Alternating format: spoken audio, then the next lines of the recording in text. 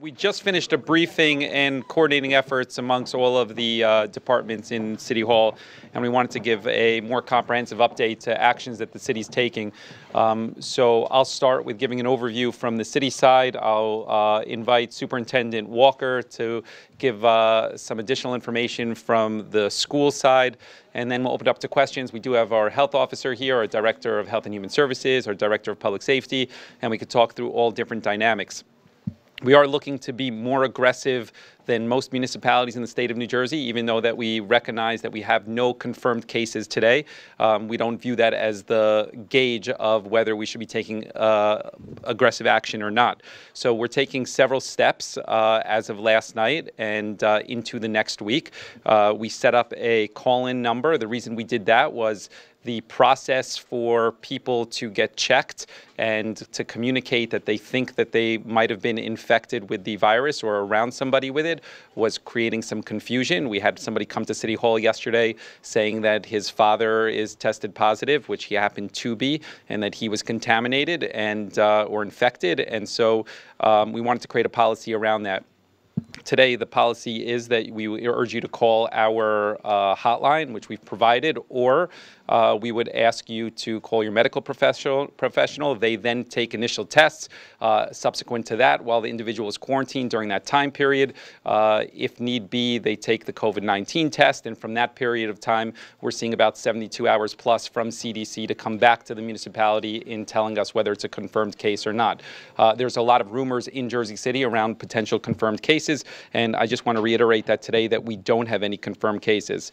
The second thing is we've made the decision to change how the city conducts its business. We are going to appointment only on every department in the city. So that includes HEDC, that includes the building department, that includes Health and Human Services, that includes the Resident Response Center. And if we're asking residents and community groups and nonprofits to be conscious of big groups and gatherings, we want to lead by example. And so we're going to put out information on the city's website, how we're moving on that front as well. We are suspending non-vitals for safety issues. So, for example, parking issues that people come to the desk to get parking permits or to renew parking permits.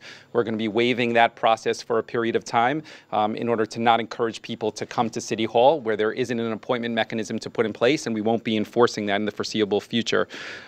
We are taking the approach, as I said earlier, of canceling all of city-sponsored or city-involved events, and that means that if there's a direct city-sponsored event that we're organizing, or if it's something that has a permit that somebody has come to us on. And we're doing that, again, to lead by example and to show that we're asking others to take precautions, and we are going to take those same precautions for the next week. And then from there, when there's more information, we'll take it from there. Part of the difficulty for the city is that there is a lack of information, and every day the circumstances change. How people get tested, when they get tested, how long the time period is, what the process is. So we want to err on the side of caution. We are in uncharted territory, so we think canceling all of our events and demonstrating that to the public is very important. We're also going to be asking private groups that are non-city involved to be tracking attendance best that they can. We're going to be providing information that we would like them to gather. It is the Health and Human Services Department's responsibility to track people that have tested positive and where they've been involved.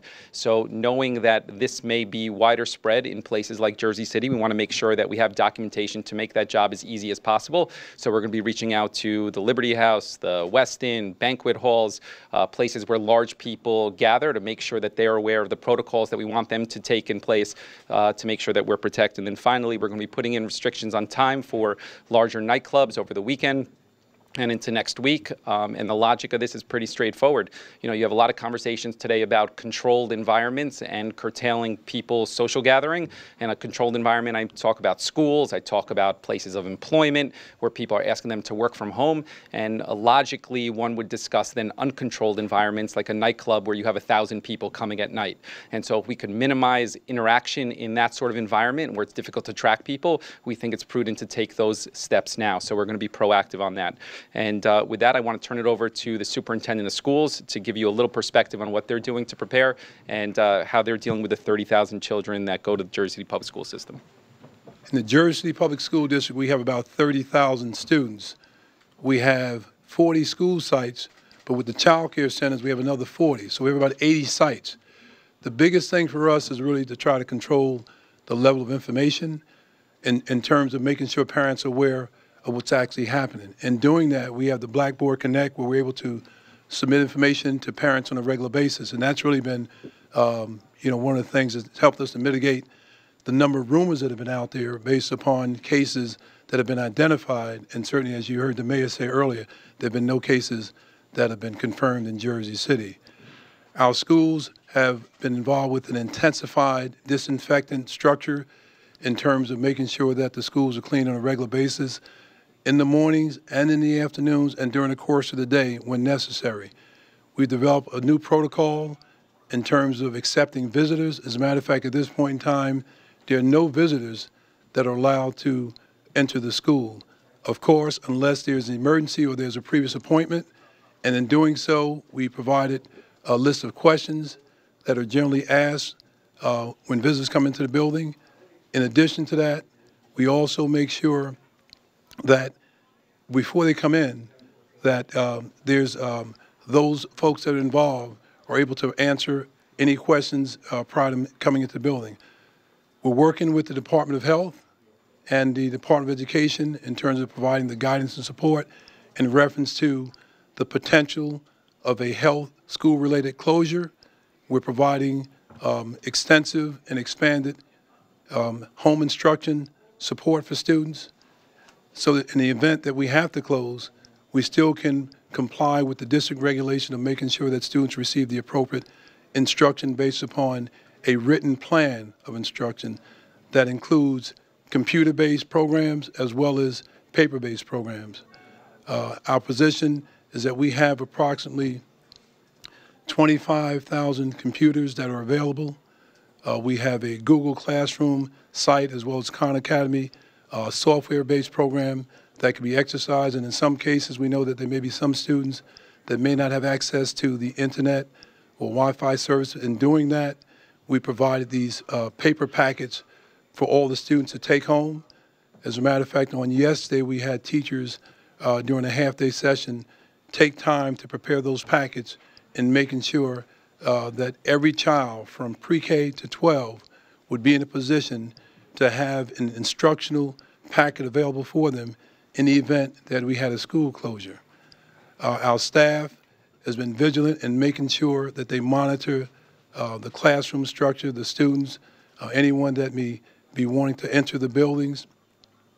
And as a result of that, our communication process has been increased to support the development of the process. As we made mention to them and even the nurses early on, each and every day things change. Our position is to identify the best information to make the best decision. We're working collaboratively, certainly with the city. They've been very cooperative in terms of supporting us. Our transportation services, we spend time disinfecting the buses in the morning and certainly in the afternoon at central office. We have a procedure in place where anyone that needs to come to the building, they have to go through a screening process. We've updated and advanced our information base in terms of registration of students. We have situations where students are registered even at this point in time and coming to school, and often, in some cases, there's students that are coming from outside the country, and in some cases, they're also coming from some what we call the hot zones. In doing that, once we identify that, we're putting into place the regulation of the 14-day quarantine period for some of our students under those circumstances. But we're taking every precaution possible to make sure that we ensure the safety of not just our students, but anyone that's in the immediate area of the school system. Thank you. Okay. I'll open up to any questions. I think we have the resources here to answer any specific questions regarding the city's policies or procedures. I want to say thank you to the Jersey Medical Center for participating this morning and some of the other institutions, the library system as well, making sure that we're covering all bases. Mayor, at this point, all schools are operating normally. Yeah. Yes, they are.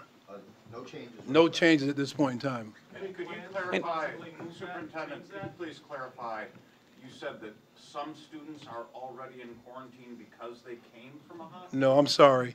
There are no students in quarantine because they came from a hot zone, but what I'm saying is that we're putting in procedures that if we have students that are coming in to register and they're coming from what we call some of the hot zone areas, then our position is to comply with the regulation from the Department of Health that would allow us to recommend that they be placed in a 14-day quarantine period. Under which circumstances will you close the school? Well, right now we're waiting for direction from the Department of Health and the Department of Education. We're waiting for guidance from them.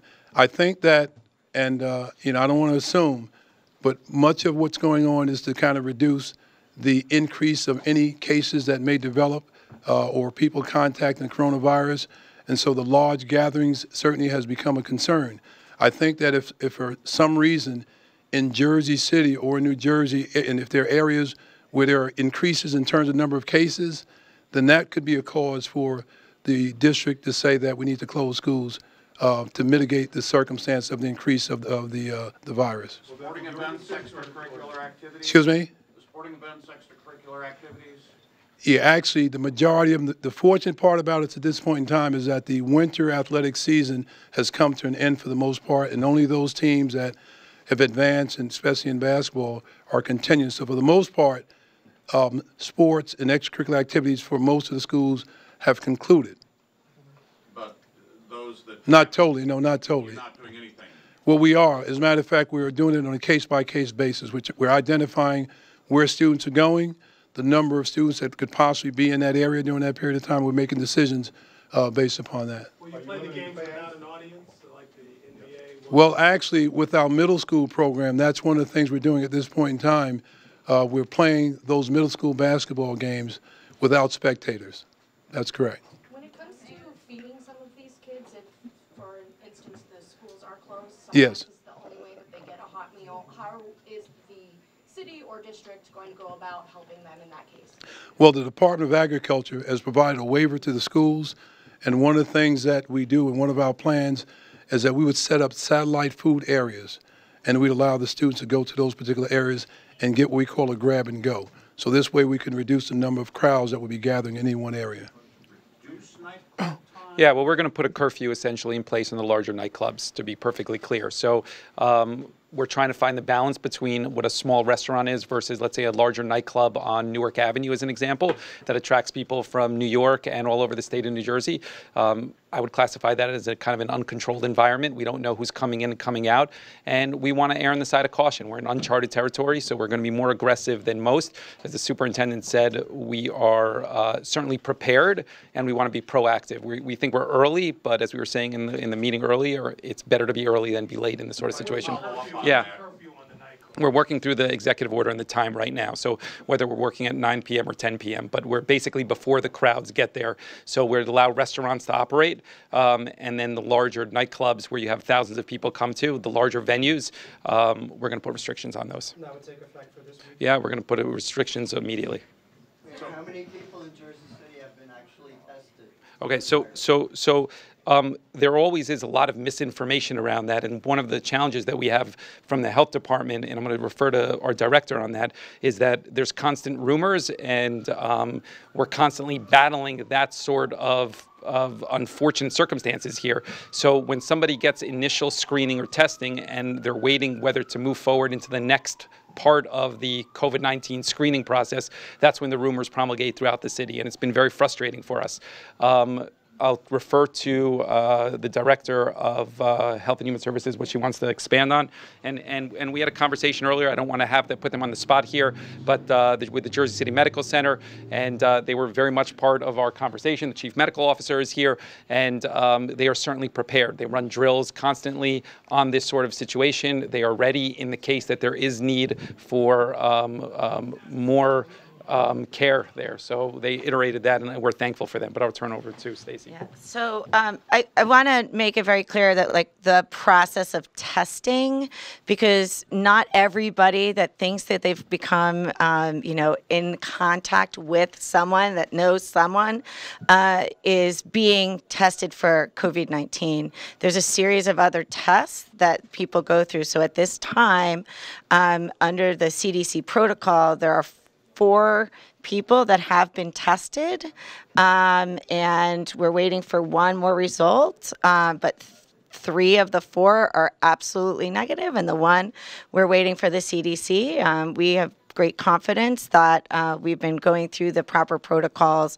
We've been monitoring people that have come off planes that are asymptomatic. They've been self-monitoring. A lot of people are self-quarantining themselves, and we think that's very helpful if they believe that they've been in contact with someone with the virus. But at this point in time, we've been monitoring many individuals that are asymptomatic, and anyone that has passed through the tiers of testing, there's been 4 tests issued to people under investigation. What do you mean by monitoring? So individuals that are coming off planes in hot spots are given a test kit or like a little bit of information to contact their local health department, and or if they call one of our numbers, the 1-800-222-1222 or 201-547-5208, and those 2 numbers, there's a series of questions that are asked about your experience. So like, have you traveled?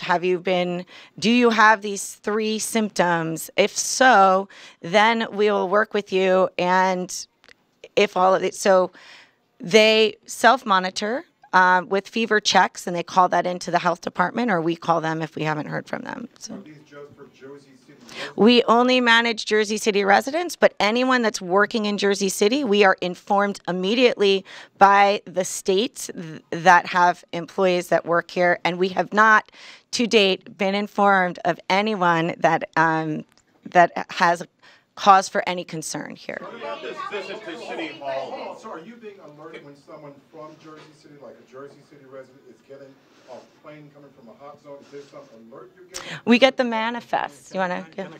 What about this visit to I think, City so, hold on, this is Dr. Pizzola, our Chief Health Officer. Thank you very much. I think that's a great question. What we are doing is we're doing 2 things. If there is a suspect case, as director said, we have at this point 4 that we tested, 3 came out negative, okay, and 1 result is still awaited. So for the other 3, there is nothing needs to be done, okay, so that is over. For the 1 that is remaining, once we get, unfortunately, a positive case, so we have a protocol in place to investigate the close contacts, okay, and then go from there and advise them the quarantine for 14 days. That's number 1. Let me finish my number 1. Second is what Stacy was talking about, the question that came about, the healthy exposed individuals. We do get the list of those people through our state health department. State health department gets it through different sources, like from the airport, people coming from different hot zones, and they are screened at the airport, and then through cruise ship also sometimes, okay? So they come from there, and they are listed, and the list is provided to the state health department, and we get it. And then we therefore monitor them in a different criteria basis. You know, we assess them. We want to know whether they are high risk, they are a moderate risk, they are a low risk, or they are no risk. So we do monitor them and advise them either self-observation, self-quarantine, self-isolation, or active monitoring. You know, if the person is really have contact with a confirmed case, we want to make sure that we monitor them for 14 days. So that is how it goes for now. Okay, so when someone is flying from one of these hot zones, for instance, are you getting information in Jersey City that someone from Jersey City is coming from a hot zone and is in the air right now? And when that person lands, do you need to give them the information? Not really immediately. There is a process. What happens is that I should let you know there is a migration and quarantine station at the airports. Okay, right. With I don't exactly know now the numbers, you know, but it probably is somewhere around 10. You know, we have in the country, in the whole country. So what they do is the migration and quarantine station, they monitor those cases if they are coming from those flights, and they do monitor. And they do, if they do find those symptoms that we just spoke about, you know, like a fever, cough, difficulty in breathing. If they find that, then the list is created and the list is forwarded to the state health department by CDC, okay, by CDC. That quarantine station belongs to CDC. So CDC provides that to the state and state provides it to us. You know, and we have we do have a very robust communicable disease reporting and surveillance system, we called it. That is CDC compliant, State Health Department compliant, electronic web-based robust surveillance system we have in place. So that information is passed on to that system, and then we quickly see it, and we do the monitoring as required based on the criteria. About the person who showed up yesterday.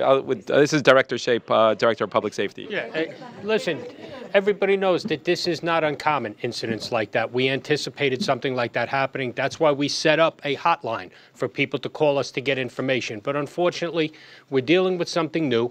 The CDC is trying to learn about it so they can give us more information. People get scared and panic. So this person yesterday was scared and was afraid that they may have been exposed, so they put a mask and gloves on and came looking for help. And again, we anticipated that. Our officer at the door knew what to do, never got into City Hall. We obtained him help. That could still happen to us tomorrow if someone gets scared and stops thinking reasonably. But we would like to get out to everybody. Please, we have set up this hotline to call so we can help you. So anyone who thinks they might be exhibiting symptoms, don't hesitate, call us. We'll have somebody, a medical person will reach out to you, and we will take care of you from that point on. But again, we could have more people who don't follow those directions, and we're ready for them. So this person did not necessarily contaminate? No. No. No. Not even the officer? No. And were they tested?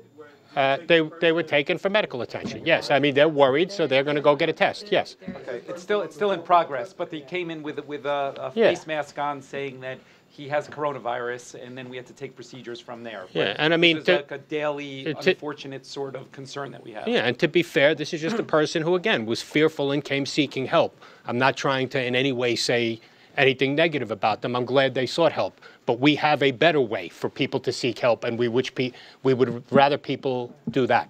So did this person get in City Hall? No. Yeah, she said that. She said. Before you start, somebody did ask for my hotline number, and that is very important. So if you could, anyone in Jersey City, 201-547-5208. It's manned 24 hours. You'll have a very short conversation with the call taker, and then we will have medical personnel get back to you. Mr. Mayor, the curfew point.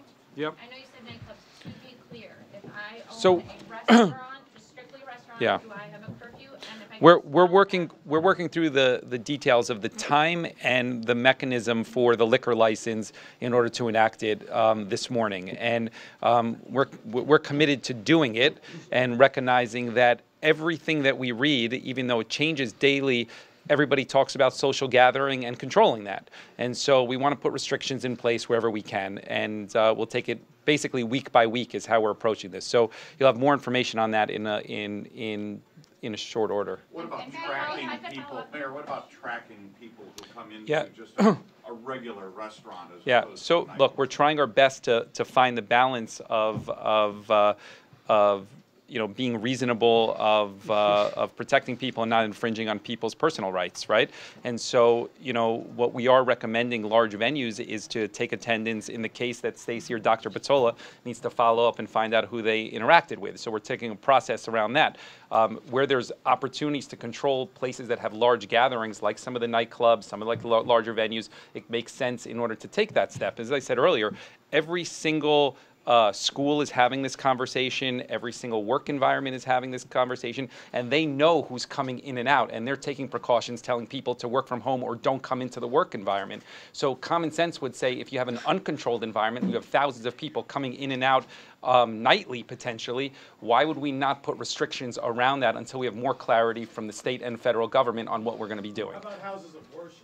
We are going to be educating houses of worship regarding taking attendance as well in the case that Stacy and Dr. Pizzola and Health and Human Services need to follow up with people. Our expectation, even though we keep saying that we do not have any known cases here in Jersey City, our expectation is that we will have known cases here in Jersey City. So we are acting as if we do have cases and that we want to track people. And so we want to make sure that we have the ability to say that this person who tested positive, we know where they went, who they likely interacted with, so we could get ahead of it. And that's what we're trying to do today. The reason the city's being so aggressive, probably more aggressive than anybody in the state of New Jersey, is because we want to be proactive, knowing we have a large population, and it's a complicated population. We have a very, very diverse community, the most diverse in the entire entire country. We have an underinsured population as well. We have language barriers. There are a lot of issues here that we have to deal with that are complicated, different than other municipalities. The school system here, we have a high poverty rate, and we have to deal with that. So we think through all of these different issues a little bit more in detail than other communities.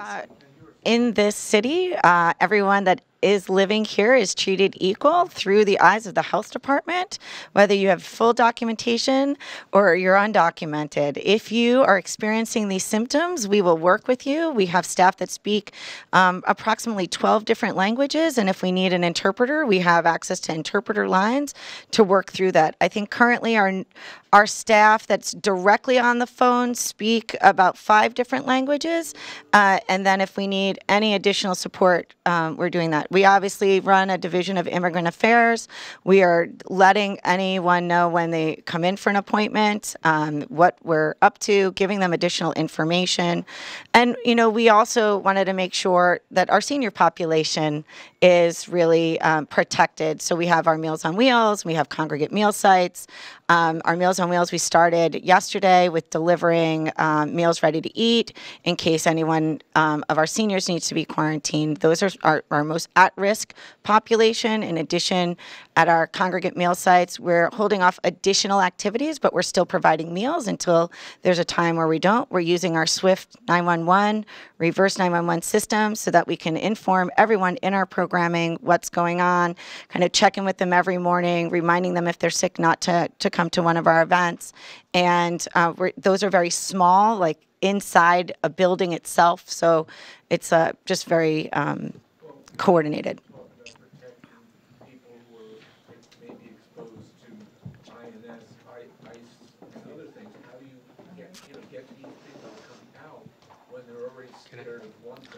Yeah, listen, we deal with that in the police department all the time. You've heard me say before, people can come to us, no problem. We have no issue with that. Our communities know that if they need help from Jersey City, they reach out to us and they get it. Again, this is just a different version of what the police department deals with all the time. Mayor, any travel restrictions being contemplated? No. Staff. Oh, you want to speak to it? Yeah. Yeah. Oh, so as of Monday morning, no city staff is traveling outside the state, and or there's been restrictions on conferences and other meetings that are just not extremely necessary or emergent to the immediate health needs. Mr. Mayor, can you give us an idea on if you've been briefed about the level of personal protective equipment and supplies at Jersey City Medical Center as well as other health centers in the city? I mean, we're hearing from healthcare workers both in Jersey City and elsewhere. We're very concerned about this. The state recognizes that if you have a surge, you probably don't have enough. So are you aware of any steps being taken? I remember after Sandy, I think, do you want to handle that, Craig? Trailers brought in. Well, You want to start with the that was part of our conversation this morning with the medical center and OEM. I guess I'll have the medical center speak first, and then I'll have emergency management speak to the conversation around equipment that we ordered additional, when we think that's going to be delivered, what has been conveyed to us on that front. Thank you. Good morning. Mike Loftus, Chief Medical Officer at Jersey City Medical Center. There are constrained supplies for certain protective equipment. The health system is taking a very proactive approach on making sure that those are regulated and used appropriately so that they're not being overused and that supply dwindles. As of now, we have all the equipment we need to provide a safe working environment and to adequately protect staff from any patients who may be exhibiting signs of infection. How about beds? So you do get an influx of patients. How many beds do you have, and do you have isolation units set up? So I will say, Michael Perlotsky, President and CEO of Jersey City Medical Center. So Medical Center has been around for a long time and responded to a number of different public emergencies over that time frame. We have ability, we have capacity to scale up, scale down as necessary to serve this community. We're also backed by a very large health system that has the resources, again, to respond as necessary. We have no concerns, again, in meeting the demand as it ramps up. As the mayor said, we do expect cases. They'll show up, and we expect that we'll handle them no problems. Our staff is extremely well trained. Our nurses, our physicians, our techs, our support staff, they're all great professionals and deal with this really on a daily basis. It's just a matter of scale. Thank you. And I'll have Greg Kearse, who's our Director of OEM, speak to the city supplies. Thank you, Mayor. This past Monday, we had a briefing for our police and firefighters by Stacy and Dr. Bastola. Obviously, since then, we've issued out packets containing masks, gloves, and hand sanitizer to our police officers. We've also installed Perel machines in the districts. As the doctor had mentioned before, one of the big issues here is supply and demand. Unfortunately, everybody's in the same boat when it comes to getting the equipment. We have a standing order in with a vendor who we deal with quite regularly, and we're being told that once the shipments are available, we're a priority and we will be receiving more. Okay. And then, yeah.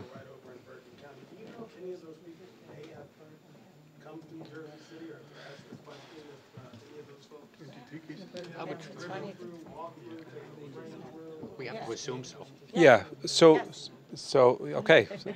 They say yes. Yes. Well, do you want to? Yeah. Do you want to, I mean, I think it's like a. Okay. Yeah, I mean, listen, we just assume so. I mean, there's over 100 cases in New York City, and people go back and forth from New York City to Jersey City all the time. So, to answer your question, we assume that somebody with this contagion must have passed through at one point or another. It'd be illogical to assume anything else. That's why we're taking, as the mayor said, whatever reasonable steps we can, which is what the CDC is asking. Take whatever reasonable steps you can to slow potential contagion. Okay. That's it. Do you have a number of self-quarantine people in Jersey City? Yeah, I don't have top. It's around 40 to 50, I should say, and some have been cleared already.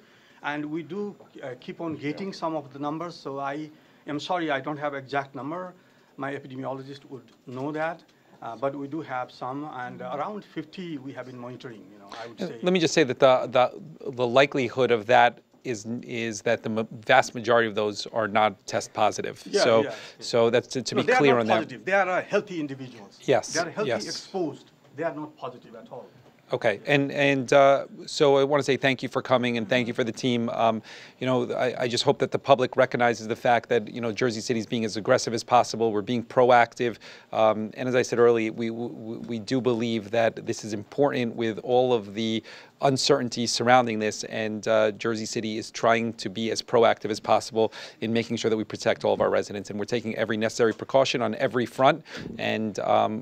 And if there's any additional questions, please reach out to Kim later today. So thank you all. Appreciate it.